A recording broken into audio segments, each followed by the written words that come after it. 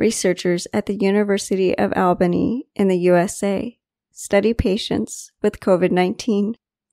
These patients get a special drug. Doctors usually use this drug to treat people with malaria. Malaria is a sickness that people get from insects. In the past, the U.S. President Donald Trump says that the drug could be good for COVID-19 patients too. In March, officials make it possible to use the drug in hospitals.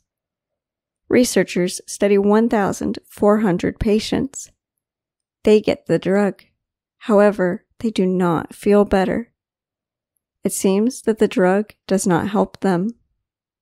The result of the study is not official. There are no random people in the study. There must be another study. It must follow official rules.